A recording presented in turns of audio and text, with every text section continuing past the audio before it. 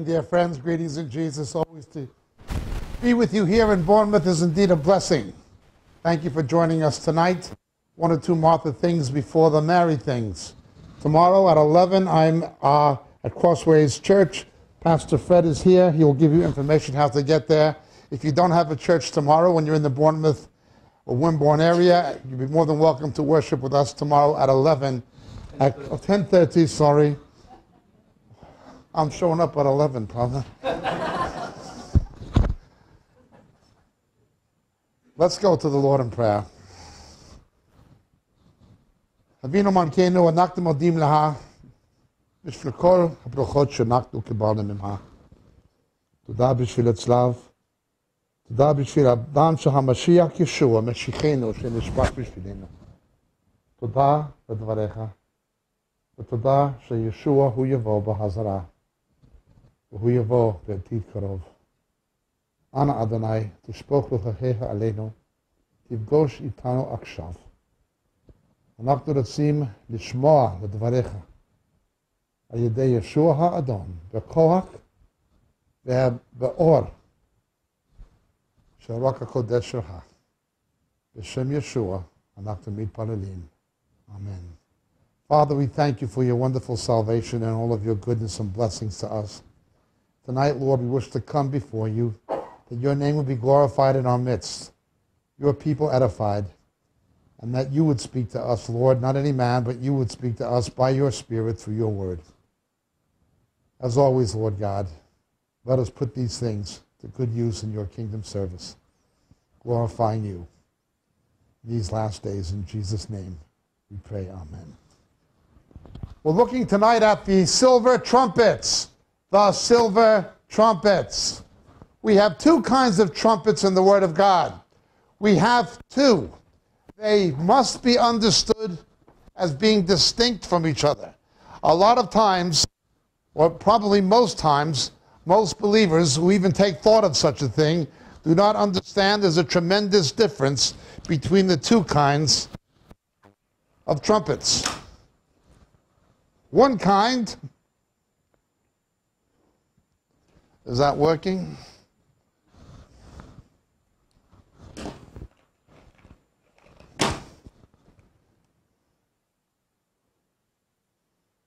Is that working? Might be better with the lights off. Yeah.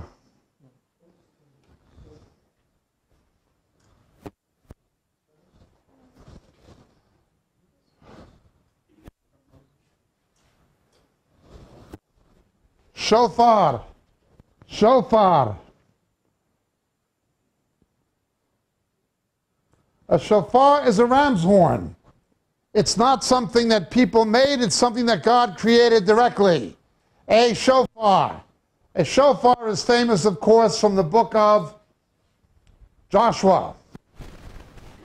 When we understand the use of trumpets and their symbolism and their meaning eschatologically, to do with the return of Jesus in the New Testament and in the book of Revelation particularly, it's imperative we understand, is it speaking of a shofar or is it speaking of the second kind of trumpet, the silver trumpet? The silver trumpet in Greek is called, and in the Septuagint and in the New Testament,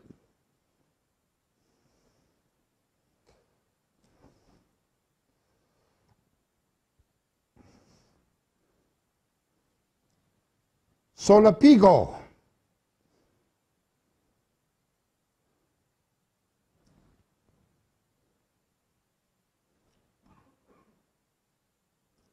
Hatzutot in Hebrew.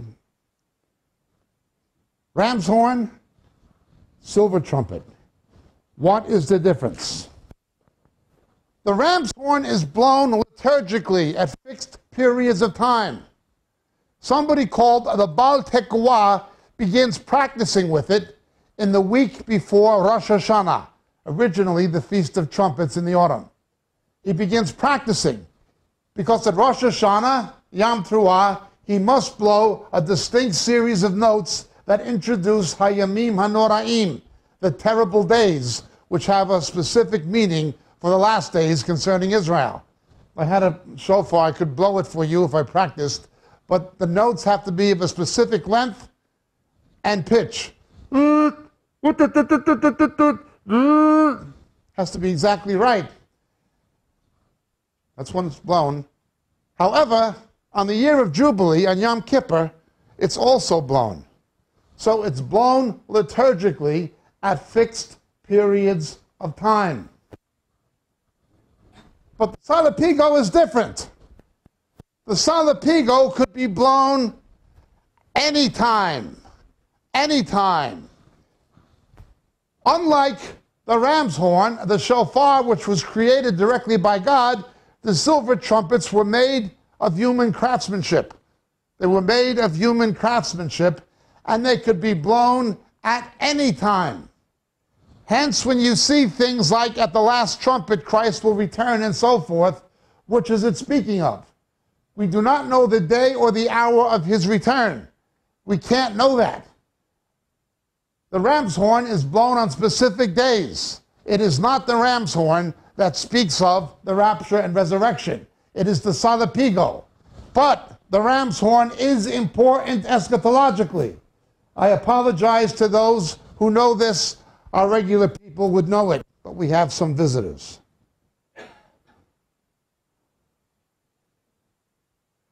Again, if a Jewish believer was reading the book of Revelation at the end of the 1st century, he would have understood it as a midrash on Joshua. Remember, there's no chapter divisions in the original Greek text. So if he began in chapter 8, well, we would put chapter 8, verse 1, and he read 8, 9, 10, and 11, he would have seen a pattern. In the book of Joshua, when they marched around Jericho, there had to be total silence. Hence, when the pattern begins with the trumpets in Revelation, he heard silence in heaven for a half hour. How you apply time to eternity is a different issue. I won't even touch it today. It would require too much time. But you see the pattern. Secondly, they had to march around Jericho 7 days. But the 7th day, there was a subset of 7. They had to do it 7 times. So from the 7th 7, there was a subset of 7. So too in the book of Revelation, you have 7 seals. But from the 7th seal is a subset of 7 trumpet blasts. Same pattern. The 7th 7 has a subset of 7. Follows the same numerical pattern. You have the metaglaim in Joshua. The 2 spies. Whoever those 2 witnesses will be in the book of Revelation, we have to understand that many people foreshadow them. Many people foreshadow them. The 2 angels that appeared in human form and rescued Lot and his family foreshadow the 2 witnesses. The 2 spies that rescued Lot and his family foreshadow the 2 witnesses. Zerubbabel and Yeshua from the book of Zechariah foreshadow the 2 witnesses. Some people have the mistaken idea that the 2 witnesses are in the second half of the last 7 years. No, they are in the first half of the last 7 years as the early church began. Believed. We know this from Hegesippus and so forth, that the earliest church fathers closest to the apostles said it was believed in the apostolic church that the 2 witnesses would be in the beginning. Now, this, of course, relates to things like the spirit of Elijah and so forth, but these 2 spies who rescue Rahab and her family foreshadow, prefigure something about the 2 witnesses or rescue. When they blow the last trumpet, the last blast in Joshua, the walls came tumbling down. So, this city has been given to us by the Lord. When the last blast is blown in the book of Revelation,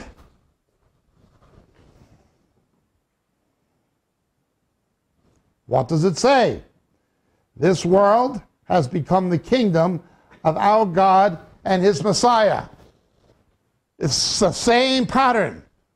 We deal with this on the Scarlet Cord teaching, which prefigures the rapture and resurrection, the rescue of Rahab and her family. In any event, that is the shofar. Those trumpets are prefigured by a shofar.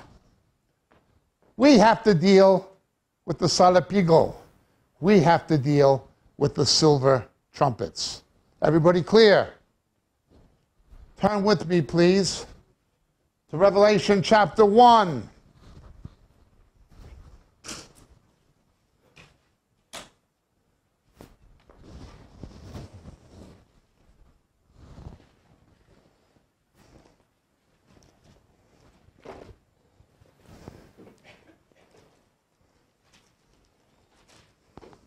Verse 10, please.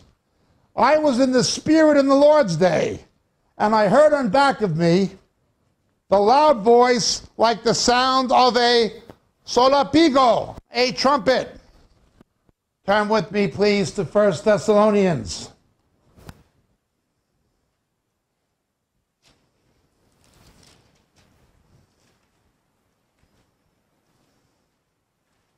Chapter 4. Verse 16, please.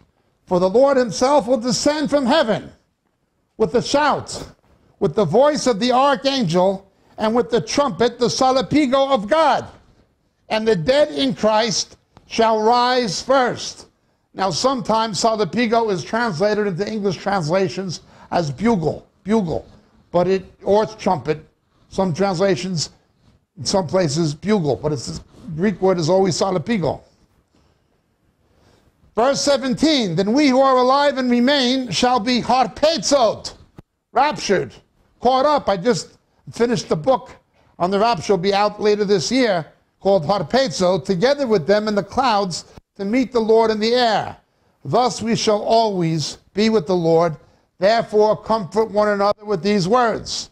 So in Revelation 1:10 and here in 1 Thessalonians, we see the rapture is associated with the salapigo. Turn with me, please, to 1 Corinthians chapter 15.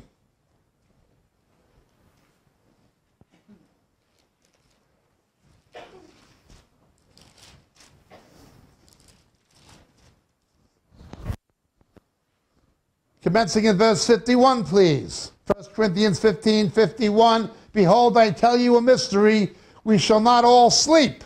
Sleep being a metaphor for the death of a believer.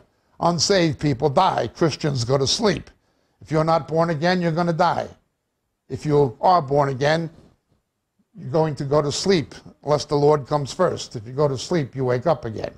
Now, there's more to it than that, but the scriptures do not speak of the death of a believer as death. Death is for unsaved people. Death is for non-Christians. Christians die. Lazarus is asleep. Talita takumi, the little girl is asleep. Do not be overly grieved for the brethren who are asleep. Death does not concern us in the sense it does unsaved people. When you see a funeral cortege, a hearse driving by, when you go by a cemetery or a funeral parlor, it doesn't matter. Your funeral is over when you were baptized in water. Your funeral is a past event. It doesn't concern the saved Christian. Those things are for unsaved people. And that's only the beginning of their problems, because real death is second death. Real death is second death. In eternity, the only birth that will matter is second birth. And the only death is going to be second death. In order to escape the second death, you must have the second birth. In eternity, the only birth that's going to matter is second birth. The only death there will be is for unsaved people, second death. Death is for non-believers. It is not for the people of God who put their faith in Jesus and repented of their sin. Well, let's look at 1 Corinthians 15. What does it say? It says, verse 52, in the moment, in the twinkling of an eye, at the last, salapigo. The trumpet will sound, the dead will be raised imperishable, and we shall be changed. For the imperishable must put on the imperishable, and the mortal put on immortality. One more in the New Testament. Look with me to the Olivet Discourse. Matthew 24, please. The words of Jesus.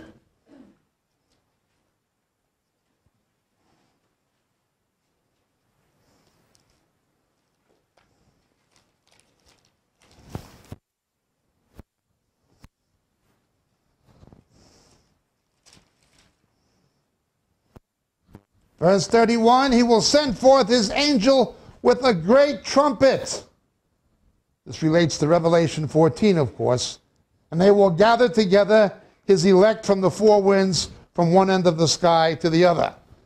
Hence, repeatedly, we've looked at 4 times, the New Testament associates the rapture and resurrection with the trumpet, with the last trumpet. It is a salapigo. It is represented by the silver trumpet, as we'll see in a second. It is not a ram's horn. The ram's horn are the judgments. People made the silver trumpet. God makes the ram's horn. The ram's horn are signals of God's judgment on the non-believer. The silver trumpets are God's signal to believers. Okay. The ram's horn released God's judgment on the unbelievers in the book of Revelation. The silver trumpet are the signals to his people. Okay? Now, the ram's horn is blown on Shana HaYovel, on Yom Kippur, but there's a reason. Because Yom Kippur is not only going to be the liberation of God's people, but it will be the day of vengeance of God against the unbeliever. Separate subject. We explain it on the new teaching we have on the year of Jubilee. Perhaps we'll do that when I'm next in Bournemouth. So we have the Salapigo. The ram's horn blown at fixed times, fixed days, even fixed hours of the day. Every Jew knew when it was going to go off. The silver trumpet, not so. It could technically go off any time, any hour of any day. With these things in view, turn with me, please, back to the book of Numbers, chapter 10.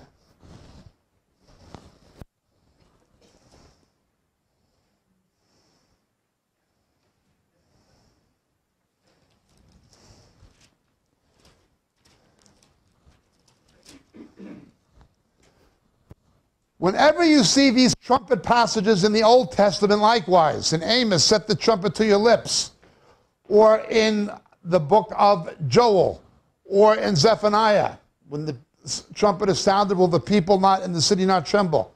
You have to understand, is it talking about a ram's horn, or is it talking about a silver trumpet? You have to understand each passage, which horn is being blown and why. But let's look now at Numbers 10. The Lord spoke further to Moses, saying, make yourself 2 trumpets. Notice 2. Hence the Hebrew term, hatzutzot, is plural. Make 2 of them. There are 2. Make yourself 2 trumpets of silver, of hammered work. You shall make them, and you shall use them for summoning the congregation and for having the camps set out. Now notice the functions. The functions of the silver trumpet.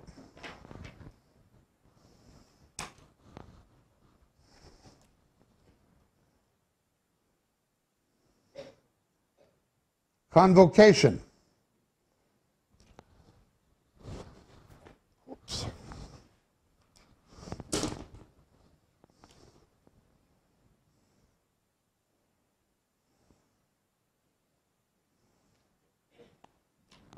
Convocation. As we'll see, alarm in a moment. Okay.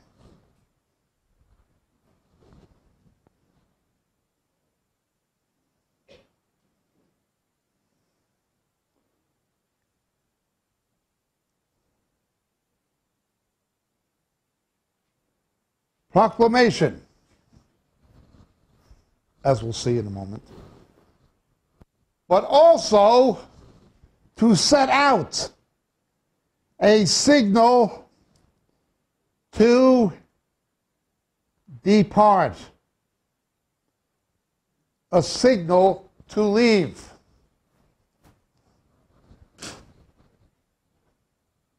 Made from silver. Silver is one of the 3 holy metals used in the construction of the tabernacle and the temple and its artifacts. The temple in Jerusalem followed the same configuration as the tabernacle in the wilderness. Everything outside, like the lavender and the brazen altar, was nechoshet, brass, bronze. As you proceeded inward, there was more kesef, silver. But when you get to the Holy of Holies, it was all zahav, pure, unbeaten gold.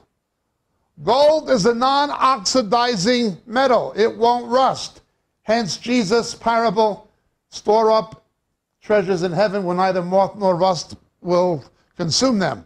Gold will not rust. It's a non-oxidizing metal. It represents that which is eternal. Silver is also a precious metal, but it is only of temporary value. It will oxidize. It's of value, but only of temporary value. Silver has to do in Scripture with the price of salvation. The price of salvation. This goes back to the half shekel of silver for the firstborn. Jesus being the firstborn of the Father. The half shekel of silver for the firstborn. Jesus, of course, was betrayed for silver. Silver has to do with the price of salvation. For iron, I'll give you silver. For brass, I'll give you gold. Trade in your silver for the gold. Silver, the price of salvation. Before man falls, you don't see silver in Genesis. And after all things are restored, you don't see silver. It's of value. It's of important value, but its importance is temporary. Its importance is temporary. In other words, we were created to be God's children. Although God knew we will fall, and although we will be eternally grateful for our salvation, we'll be eternally grateful to Jesus for taking our sin to give us his righteousness, for dying our death to give us his life. Although we'll always be grateful for those things, we were not created to be saved. That's not a raison d'etre. That's a vital interruption. But it's not why we were created. We were created to be God's children. Be that as it may, it's of temporary value. The Hebrew word for silver is kesef. The Hebrew word for money is kesef. No distinction in Hebrew. Money's a value, but it's of temporary value. How much money you have? Kama kesef yesh lacha. How much money you have?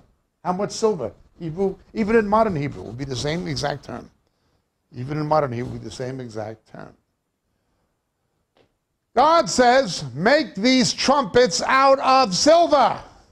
We have a mission in proclaiming salvation and in proclaiming the return of Jesus. We are to invest our silver in it. We should put our money into things like missions and evangelism. It's the only way to take it with you, is to cash it in for gold. Invest in the silver. Invest the silver in the message. That's the only way to take it with you, is to cash it in for gold. It's of temporary value.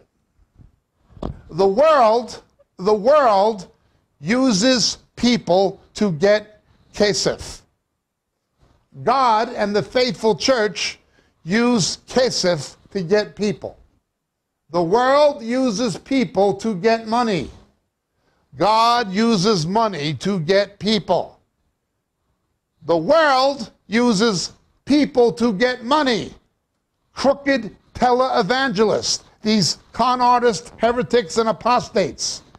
You see on the Godless channel and on Revelation TV, they use people to get money. They do what the world does because they are of the world. They think the same as unsaved people. They play the same game, except they pervert the gospel to reach that end. It's of temporary value.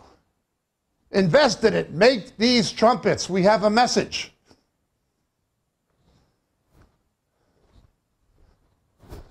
Well, let's see. It goes on. When one are blown, all the congregation shall gather themselves to you at the door of the tent of meeting. Yet if only one is blown, the leaders, the heads of the divisions of Israel, shall assemble before you. But when you blow an alarm, the camps that are pitched on the east side shall set out. Please notice the detail. When you blow an alarm the second time, the camps that are pitched on the south side shall set out. An alarm is to be blown for them to set out. It's a signal to leave. When convening the assembly, however, you shall blow without sounding an alarm. The priestly sons of Aaron, that is the Levites, moreover, shall blow the trumpets, and this shall be for you a perpetual statute throughout your generations. When you go to war in your land against the adversary who attacks you, then you shall sound an alarm with the trumpets, that you may be remembered before the Lord your God and be saved from your enemies. Also in the day of your gladness and in your appointed feasts, on the first day of your month, that is the lunar month following the lunar 28-day cycle, you shall blow the trumpets over your burnt offerings and over the sacrifices of your peace offerings. And they shall be as a reminder of you before your God. I am the Lord your God. Let's begin at the beginning, by beginning at the end. Once a month, there was a time that was fixed when everybody knew the trumpets were going to be blown.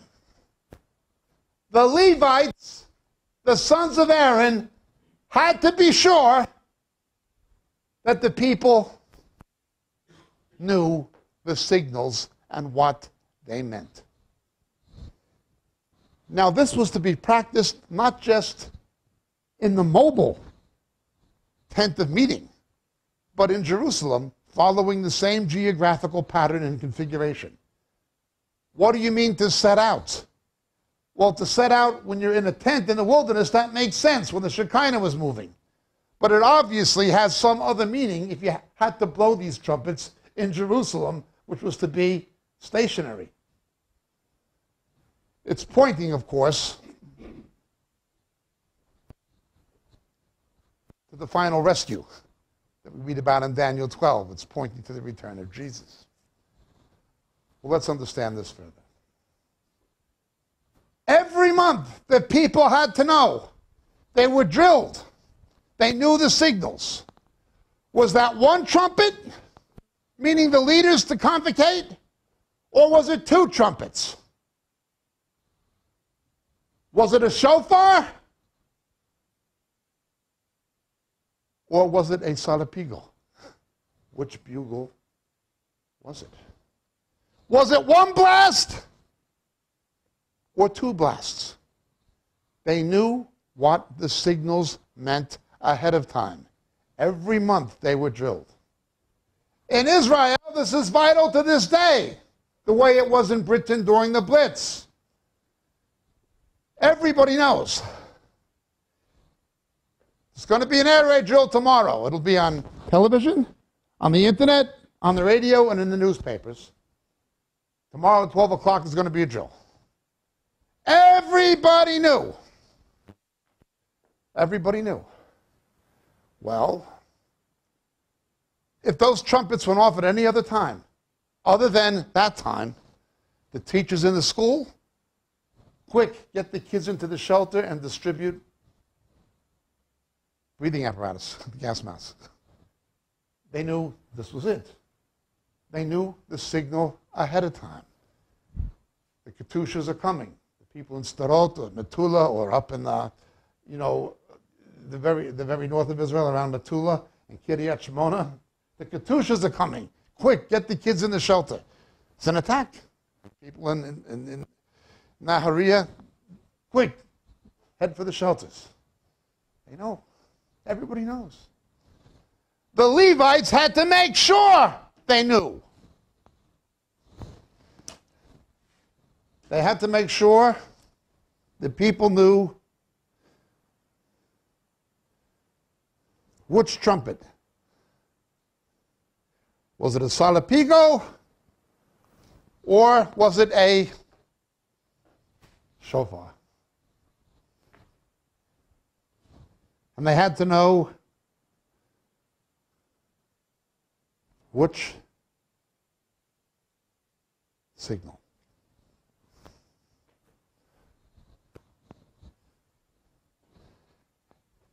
If only one was blown, it was a signal for the leaders. God was going to speak to the leaders. In theory, the leaders should know before the people. The pastors, teachers, should be hearing from the Lord before the people. In theory. They should know what's coming before it comes. The shepherd should know what's ahead before the sheep do. It's supposed to work like that. If it's two blasts, it's a signal for everybody. God wants to speak. Everybody convocate. Something's happening. Something's coming. The Lord's trying to tell us something. This is for everybody if it was two.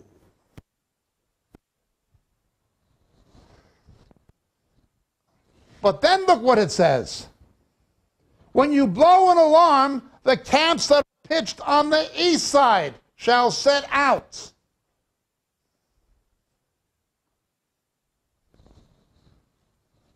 And when you blow an alarm the second time, notice there's the first trumpet and the second. Everybody see that? Many of you have been to Jerusalem. How many of you have been there? A lot of you. Well, if you've been there, you know that the same geographical configuration in biblical times is more or less what it is now. More or less what it is now. The necropolis, where people are buried to this day, is on the east side of the old city and down into the lower Kidron. Up to the slope of the Mount of Olives. It's the oldest Jewish cemetery in the world. It was active in the time of Jesus.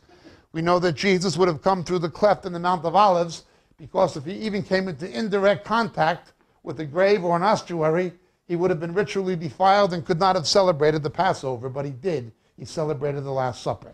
That cemetery is still operational. You can still see the Hasmonean pillars where they believe Absalom's tomb was on the east side. About 5 years ago, maybe 5.5 years ago, the tombs of the kings were discovered in Silwan, in the original city, Jebusite city of David. You can see them. They are on the east side. The dead people were on the east side. Still are. Still are. To the south of the Temple Mount, the people who lived on the south, that was the original city of David. To the south and to the southwest, up to the Hill of Evil Counsel, was where the living population was. So the live people were in the south, the dead people were on the east. Still like that. When you blow the first trumpet, it's for the ones on the east. The dead in Christ rise first. Blow the second trumpet, the last one, first and the last. The people on the south. We shall meet them in the air. There's the first trumpet, and there's the last trumpet. You understand? It's a signal to get out.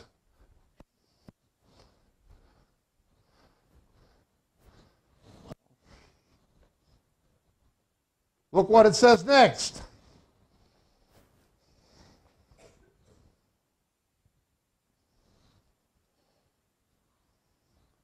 Verse 7, when convening the assembly, however, you shall blow without sounding an alarm.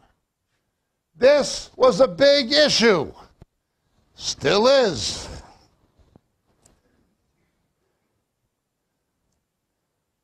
No false alarms.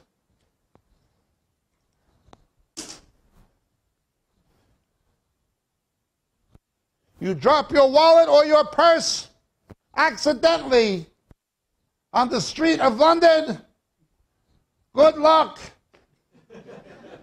Kiss it goodbye. You drop it on the street in Tel Aviv, and you come back in 10 minutes, it will most likely still be there, surrounded by 200 policemen on the bomb squad. Then a little robot is going to pick it up, take it into a mobile detonation unit, and blow it to pieces. Kiss it goodbye.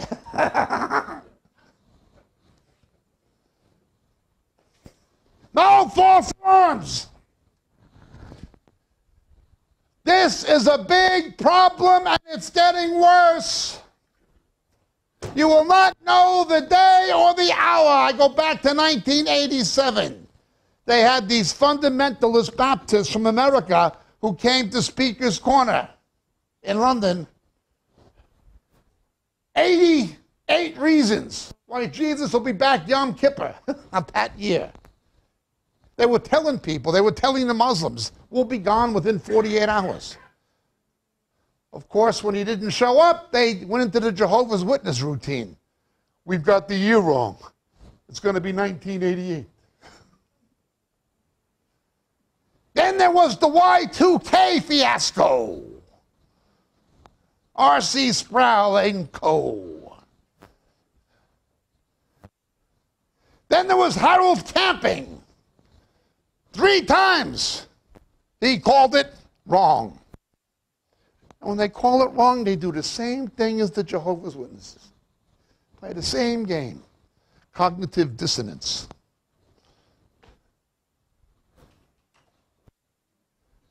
Now it's the blood moons.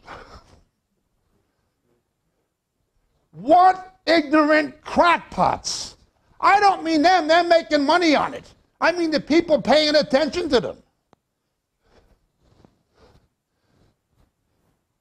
If you click on the NASA website, only one of those eclipses is even partially visible in the Middle East.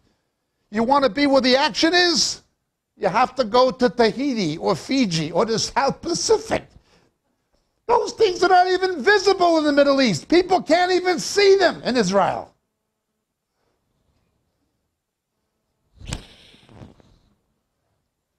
No false alarms.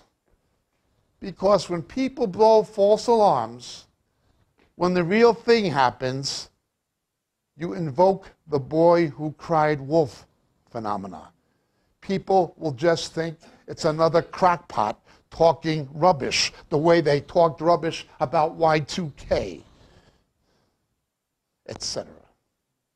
They'll think it's another Harold Camping, or whatever the latest kook coming down the pike with his merchandise is. This is serious business. No false alarms. No false alarms. That's pretty important.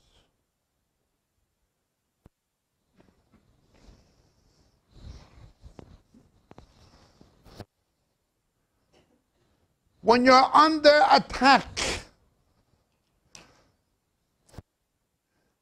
that God will remember you for salvation.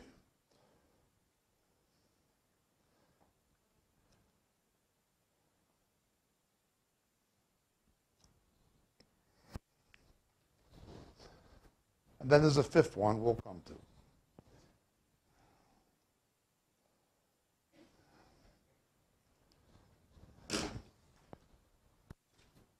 We've got quite a situation today. Which trumpet? People don't know the difference between the shofar and the salapigo. They don't know. Now, to put this in perspective, we have to go back to the beginning, to Revelation. The voice of God is represented by different things in different contexts in Scripture. Okay. When the voice of God is represented by thunder, it's only so the people of God will understand it. The others will hear the noise but won't know what it means. Remember, this is my beloved Son, whom I'm well pleased. Only the people of God will understand what God is saying. The others will hear something, but they won't know what it means. Pick up a newspaper any day of the week. Russia becoming military active again, siding with Iran. The stage is being set for some kind of Gog and Magog, it would appear. The whole thing in Syria. Read Isaiah 17. The whole thing with Iran. Read Daniel 10. These politicians in Washington and Whitehall don't have a clue. They're godless men. Nations that have turned their back on God will get the leaders they deserve. Godless nations like America and Britain and Israel get godless leaders most of the time. These people like Bush and Obama and Cameron, these are God's judgment. We get the leaders we deserve. Godless nations will have godless leaders. Look at the church. Look at the church. Godless churches, the Archdruid of Canterbury, whatever it is, godless church is going to get godless leaders. So when God speaks, only those who are truly his are going to know what he's saying. The others will hear something, but they won't know what it means. That's when it's thunder. Okay? Sometimes the voice of God is represented as the sound of many waters. That's when he's speaking to nations. They may hear it, but it'll be too late. They may hear it, but it'll be too late. Sound of many waters. Sometimes it's choral. It's choral, like in Revelation. That is when the Tsevaot HaShamayim, angelic hosts and things, are making a proclamation with the voice of God, and it's being recognized by singing a refrain back. Well, that's in the Song of Solomon, it's in Revelation. It's in the nativity narrative of Jesus' birth. But then you have the trumpet. When God speaks and his voice is compared to a trumpet, it's a signal designed to invoke a reaction. You're supposed to do something about it. Well, the people are supposed to know. However, Satan is aware that the people of God are supposed to know. So Satan has raised up people in his employ, in his kingdom service. One is Mark Driscoll in the United States, a man who serves the interest of the devil, who teaches young people to mock those who study end-time prophecy. He also thinks it's somehow hip and relevant to use vulgar language. Now, I have no problem addressing sexual issues and things like this, but why the vulgarity? Why the vulgarity? In church, his treatment of the Song of Solomon was a theological farce anyway. The doctrine was rubbish. It was just a sex thing. And the way he was talking about it was just unbelievable. Mark Driscoll. Rick Warren, avoid end-time prophecy. It's a diversion. What about Jesus? Jesus saying, be alert, watch out for these things. Who cares what Jesus Christ said? We've got Rick Warren. Who needs the New Testament if you have the purpose-driven lie written by the purpose-driven liar? Tell him I said so.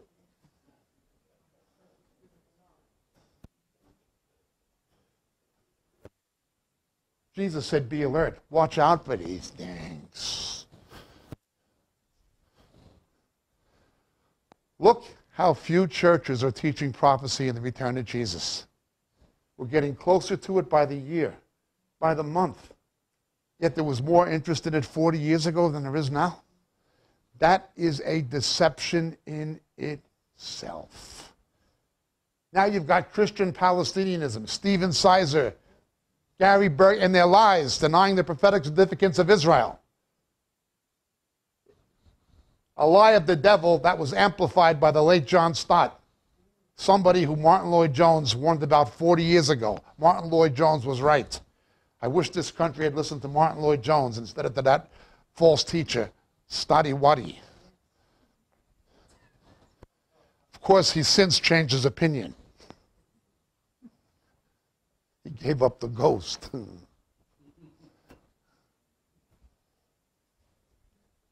If my language sounds harsh, you understand the stakes involved in what we're dealing with? This is a high-stakes game, except it's no game. The clergy are supposed to make sure that people know what's being blown and what it means. Is it one trumpet? Is God trying to speak to the leaders? When the leaders are saying avoid prophecy, what do you expect from the people? If the leaders won't hear one trumpet, how are the people going to hear two? How many people come to meetings like this primarily because you're not being taught the Word of God, not just prophecy, but you're not being taught doctrine and the Word of God in your church, so you come to things like this? Put your hand up. Look around. That will be the same all over Britain, all over Australia, all over America, all over South Africa.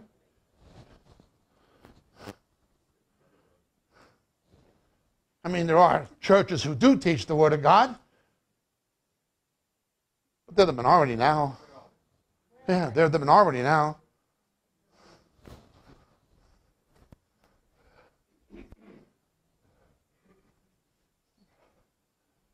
The people don't know which trumpet. They don't know the signals. The leaders don't know the signals. And then on top of that, there's the false alarms. So the people who should be blowing the alarms aren't, and the ones who are blowing false ones. What a mess! The mainstream pastors should be blowing the alarms, but they're not. People don't realize persecution is on the horizon. The people are not being taught to prepare for the future. I remember Satan was lying, and he had a whole corps of liars working for him, saying revival was coming. This is revival. This is blessing. And they were laughing and all this, falling down drunk. Don't worry, revival's coming. This is Satan had a whole corps of messengers called the Elam clergy in this country. They should have been telling people persecution is coming. They grabbed that 69-year-old evangelist, 69 years old, arrested by a lesbian policewoman. When homosexuals attacked him in Bournemouth, they arrested him for a hate crime because he was simply telling people to repent. Didn't arrest the people who were throwing water and dirt at him and cursing at him. They arrested him. The Crown spent £2,500 to fly one witness from Australia against him. An old man preaching, well,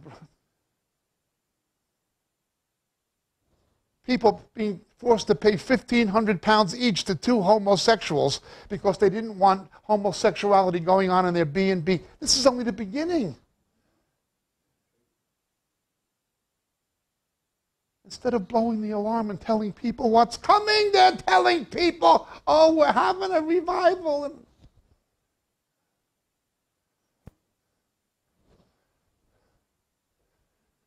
Well, that's the bad news.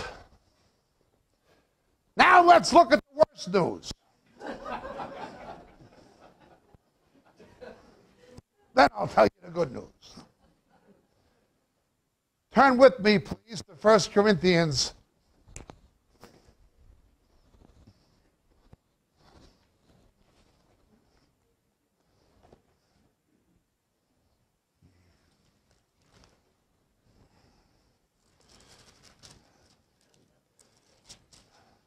Chapter 14, please. 1 Corinthians 14.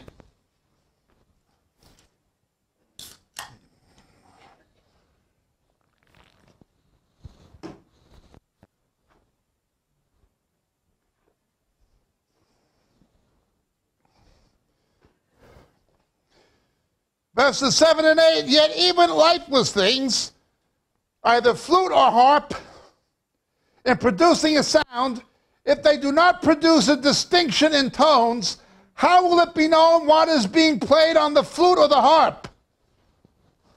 Once again, which instrument is being played and what is being played?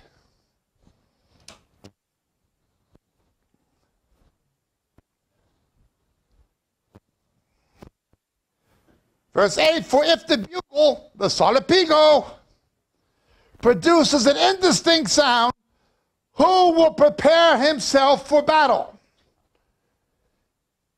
In this epistle, Paul is addressing the problem of charismania as opposed to charismata. The theological term for charismania is neomontanism. Neomontanism. Colloquially, some people just call it charismania, not to be confused with charismata. I'm not a cessationist. I do believe in the gifts of the Spirit. Those who say they ended with the apostles are teaching error. They did not end with the apostles. They are being counterfeited, but they did not end with the apostles. Do not pay attention to people like John MacArthur. Nonetheless, let's look at this. The people have to know what's being played to know what to do.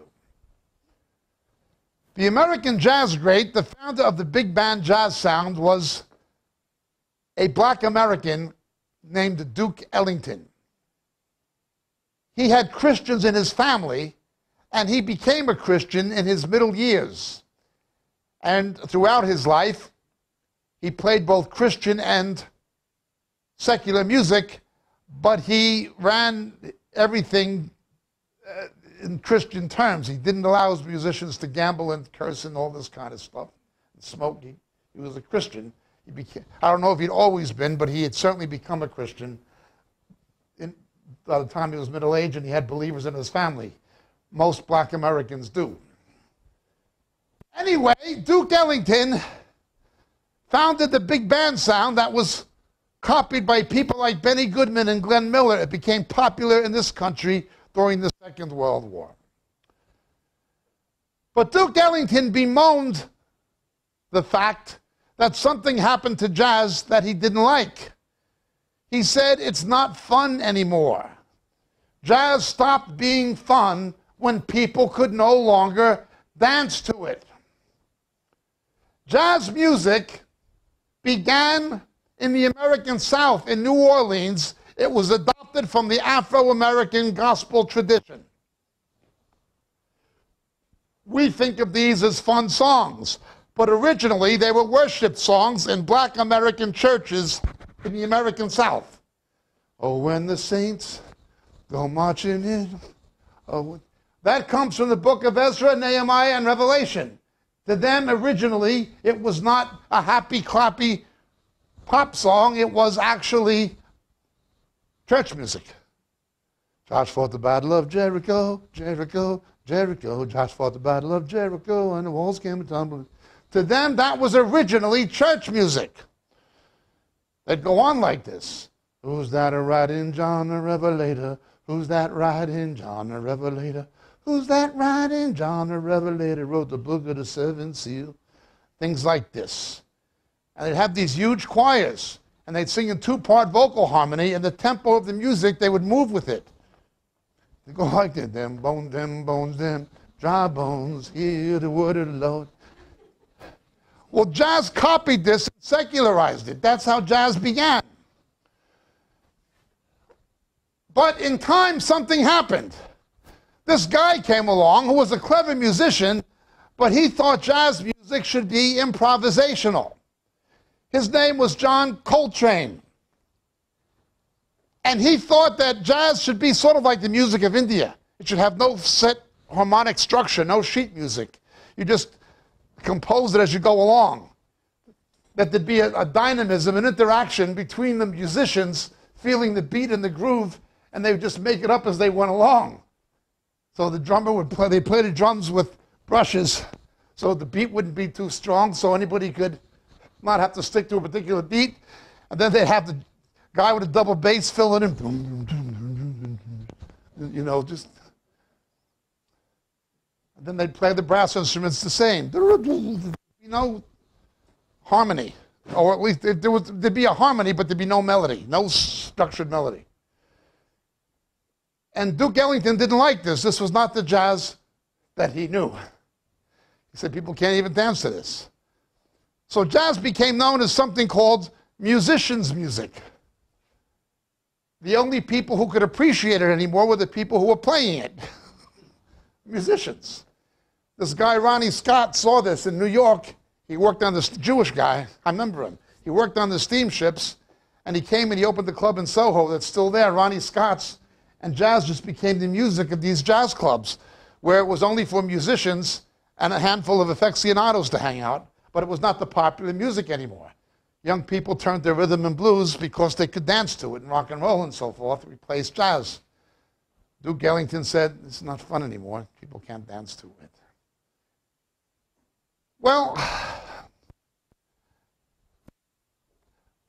Paul takes the situation in 1 Corinthians, and he applies it to a military scenario. Up until the dawn of the 20th century, from the time of Philip of Macedonia, the father of Alexander the Great, all the way until the dawn of the 20th century, signals were relayed in the heat of battle to soldiers by the blast of a bugle or a trumpet. Ever since Philip of Macedonia. The Romans did it, the French did it, the British did it, everybody. There was always a trumpet. Soldiers were trained ahead of time to know what to do in the heat of battle. The battle is a chaotic environment. It's like a rugby game. You can have a plan, but as soon as the ball is in play, anything can happen. In what is inherently a chaotic situation, commands were relayed by a trumpet. The soldiers were trained ahead of time to know what to do by the trumpet. Charge! Recall! Go to sleep! They all knew what to do ahead of time. It was no good going into a battle not knowing what the signals were, because even if they were blown, they'd mean nothing to you. Now again, in the heat of battle, an inherently chaotic situation anyway, suppose the general relays a command. But the trumpeter decides to go into a Dizzy Gillespie thing. He tries his Miles Davis imitation.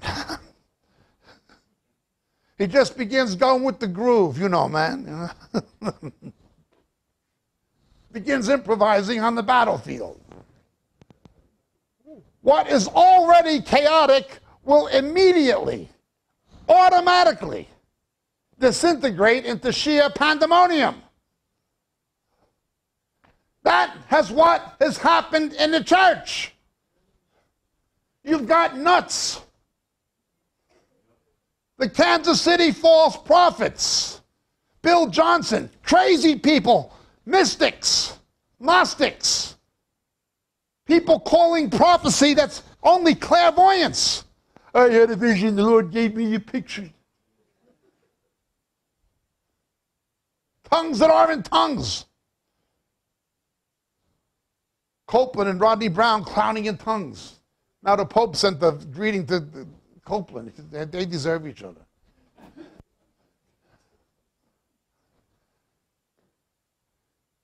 Anybody can play anything. What's the result going to be when the attack comes? Who will prepare himself for battle? Only the people who know ahead of time. What a mess. The Levites were to make sure the people knew which trumpet, but they're not doing it. That the people understood the signals. Here's what this means. Here's what we should do, but they're not teaching it.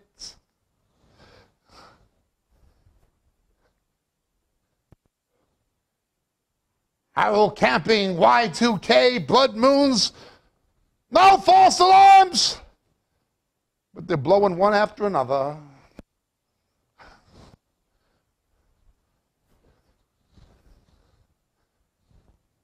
And then we're under attack. You got people going around playing anything. Don't have a clue. What a mess. What a mess. And it's getting worse.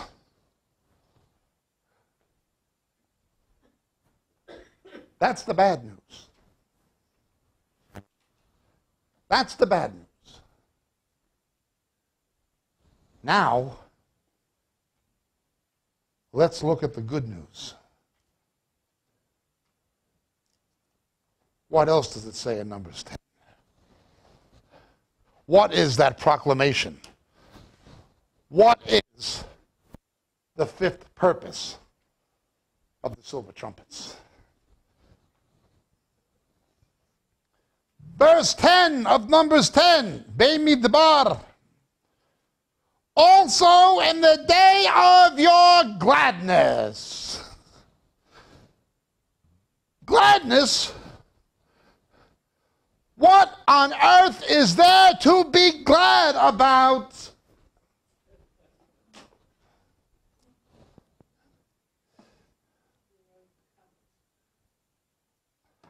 A proclamation of gladness, of simcha. What is there to be glad about in a mess like that? Because Jesus said, when you see these things happening, when you see this mess coming down, when this stuff comes upon the world, when you see this stuff overtaking those who are not prepared ahead of time, when it happens, and it's going to happen, when you see this mess happening, lift up your head and rejoice, for your redemption draws near. God bless.